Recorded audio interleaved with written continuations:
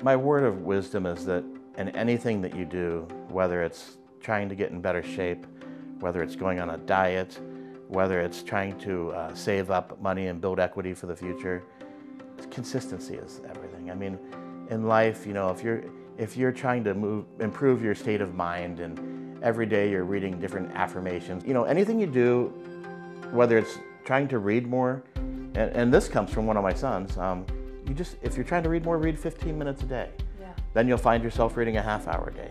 If you're trying to work out and you can't get to the gym, do 20 counter push-ups a day. Yeah. This comes from my wife. But, you know, just do a little bit every day, but be consistent in what you're trying to do, and eventually you'll reach your goals.